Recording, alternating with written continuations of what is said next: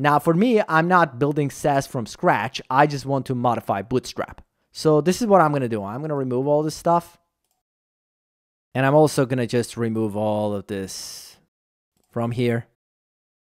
And this one as well. So now let's try to use Bootstrap. So again, remember, this is using style CSS file, which should be now located locally. That was that file that we're compiling in here. Now let's go to Bootstrap and get the installation. So there is our Bootstrap website. I'm going to go get started, and we don't want to use any of the CDNs anymore. We just want a regular install. Of course, why would they make it easy and put it right in here? Okay, I guess it might be under download. All right, there it is. npm install Bootstrap. We're going to go back to our Visual Studio Code and just run that installation really quickly. Now what it's going to do, it's going to put that inside of this modules, and it's in here someplace. See, there's this Bootstrap. We have all of these other modules installed because of the other things we've installed. And basically that was really Parcel. But if we look at this Bootstrap, see it has SCSS folder. And then if I look inside of that, see they have all of these files that actually create Bootstrap. And one of the entry points in this is this Bootstrap SCSS. So as you can see, what it does, it includes all of these files. Now the question is, how are we going to use this? So we don't want to go in here and modify any of these files. What we want to do, we want to basically change things that we need to change and leave the rest the way it is. So in order for me to do that, I'm just going to keep this in mind for a second and close this. We're just going to go here and create a SASS file for our project. So I'm just going to go and call it styles.scss again. You can call it anything you want. It doesn't matter. And what I want to do in this one, I just simply want to go and open that Bootstrap SCSS, this file they have, and basically just copy this whole thing and go to my styles and place it in here. So you don't technically have to import all of these. So if there are things you don't need out of Bootstrap, this is one of the advantages. You don't have to actually use them.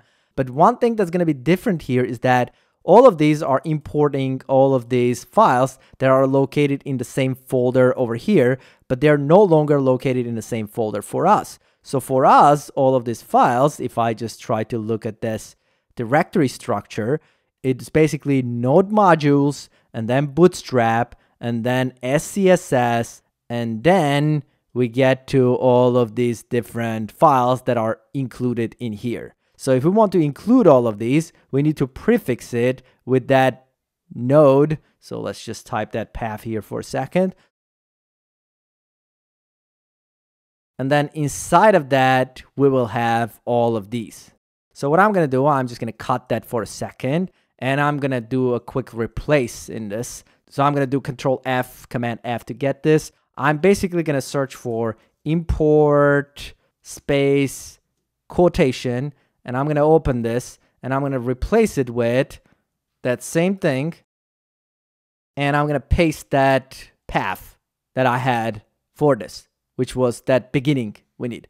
So I'm going to take that and do replace all, and now we should have all of these replaced with the path that should be including all of these files, and save it. Now, if this is done well and I didn't mess anything up, we should be able to now compile this and get one Bootstrap file. So let's go ahead and try to do this. I don't need this anymore. I'm going to close that. Let's go back and run our bundler to see if that actually works, right? So I'm going to close this for a second. We will need to get back to it in a little bit, but for now, I'm going to close that and let's just run our command. So we're going to run that parcel build, and my file name is again the same, and the output directory, I guess I'm going to use the same. Again, no minify for now and no source maps. So I'm going to hit enter. As you can see, we have a CSS file, which should have that entire thing. This will be basically that CSS that Bootstrap creates for you. So this is what comes stock out of Bootstrap. Now, at this point, we want to be able to modify this. Let's actually go and copy some Bootstrap template and put it in here so we can actually verify that this whole thing is working. So I'm going to remove all of this, go to Bootstrap website and get some template.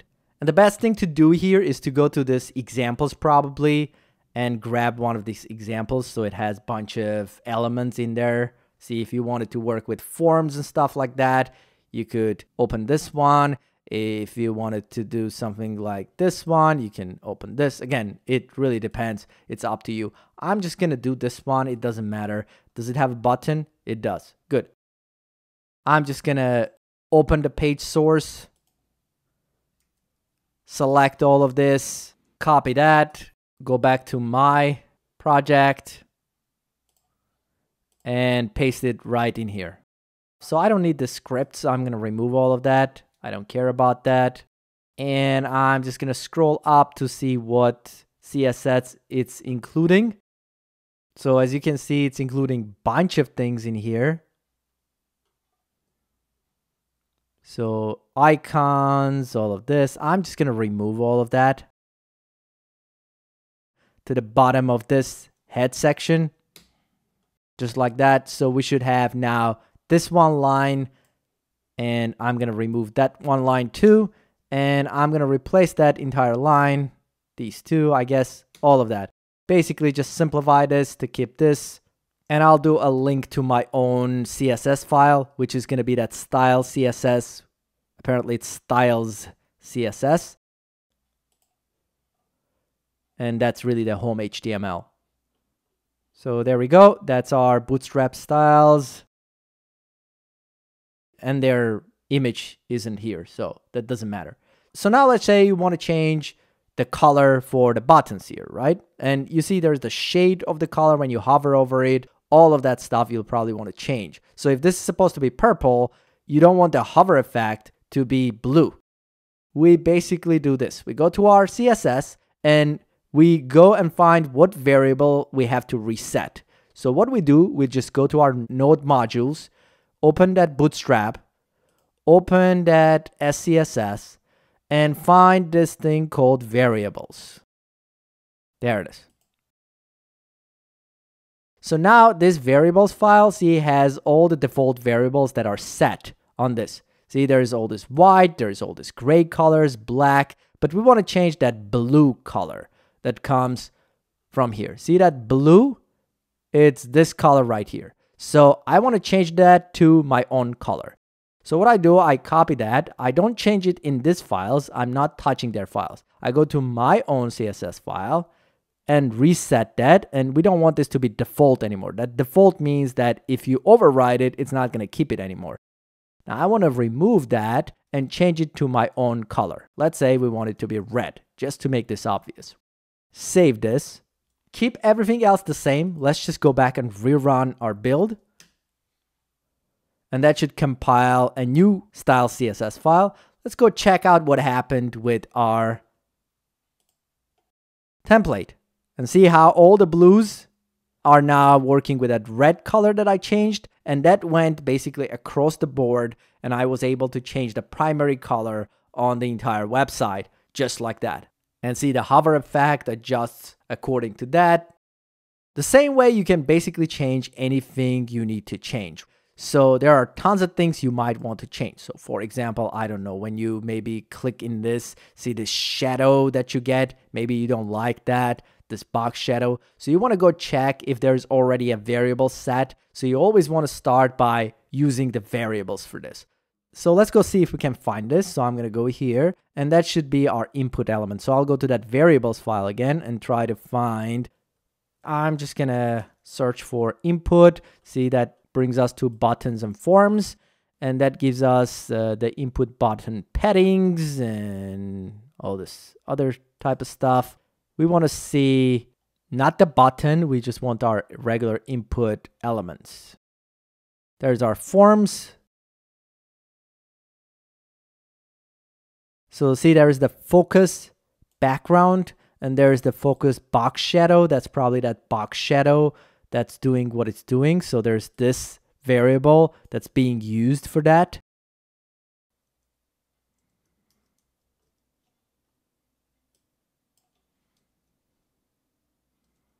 So there's that box shadow. See, it says 0, 0, 0, and then it sets it with this width that comes from here, and it goes with that color that goes from here. So for example, if I don't like the current one was this really thick red line, maybe you want it to be thinner.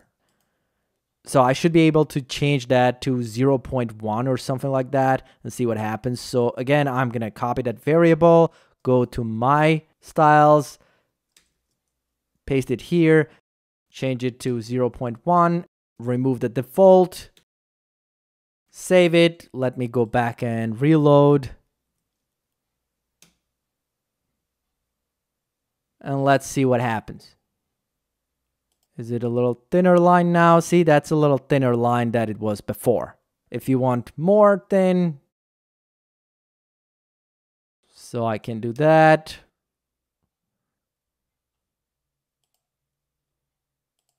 And now I have this very tiny line instead of having that really thick highlighting. So this is how you can actually replace these things and get your own colors and whatever else you need to get.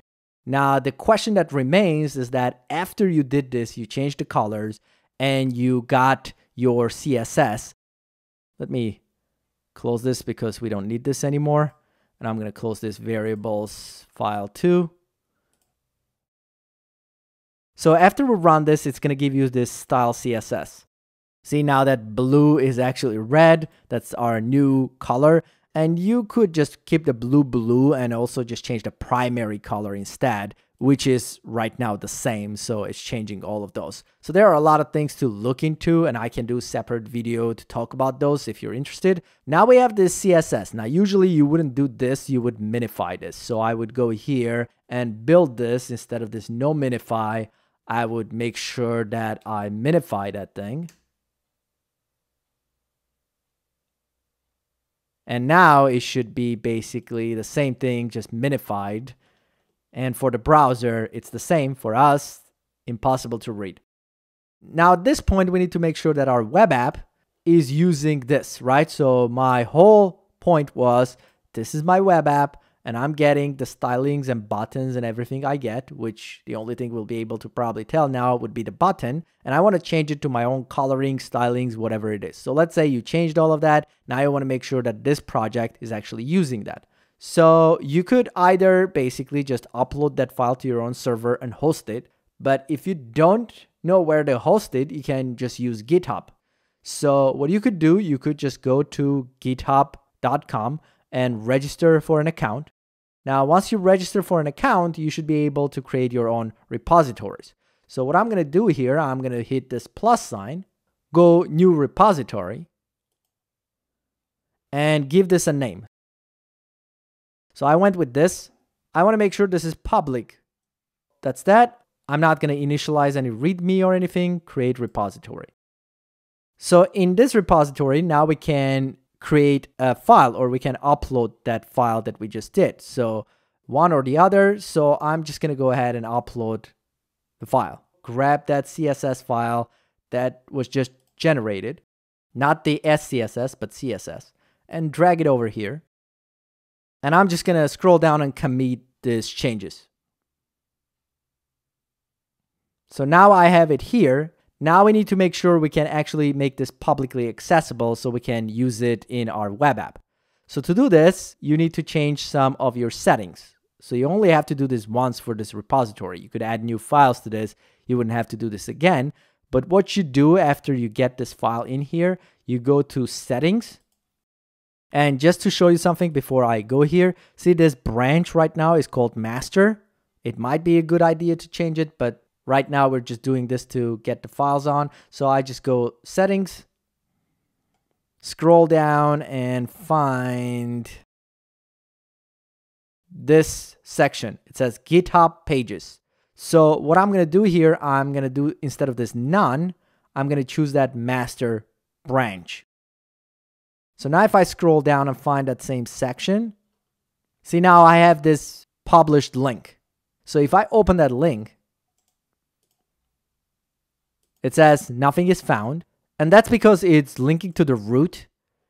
And in our root folder, there's no HTML file like index.html that needs to load. So this one is called styles.css. So if I just go here in the end, add styles.css, that file name, that should load that file, which is now publicly available. So now I can just copy the link and go back to my own web app or whatever web application you wanted to use this on, and go to my main HTML. And now instead of doing this link that's linking to their CDN, I'm going to use my own. I'm just going to comment this one so I can put this back later if I want to.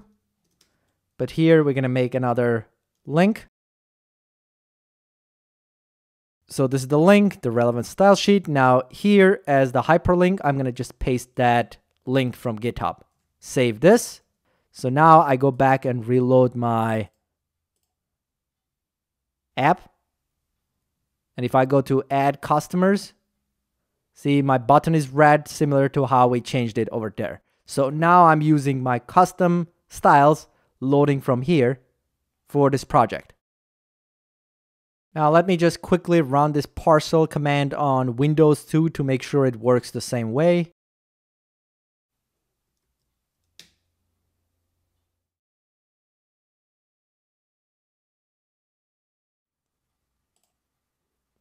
All right, that looks pretty good. It did compile. I'm also just going to install Bootstrap here.